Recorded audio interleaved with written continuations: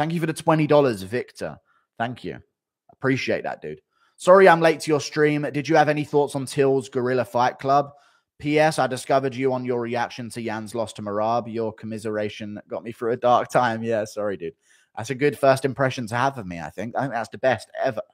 That's the best first impression to have of the MMA Guru.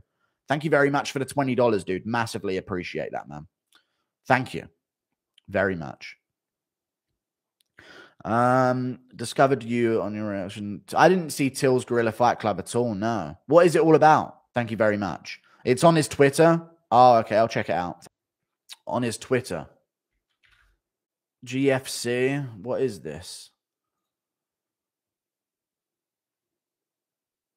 Till's just tweeting now, dude. It's so sad.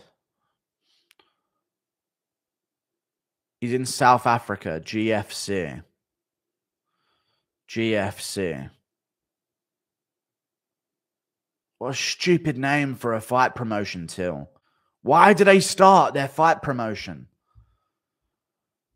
I mean, maybe he's just the face of it and someone else is the business behind it and he's getting paid a wage to promote it. Maybe. But yeah.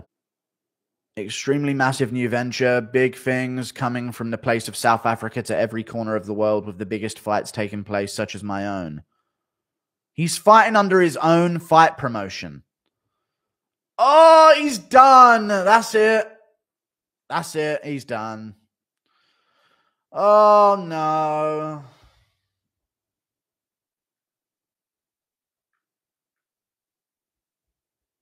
Career done.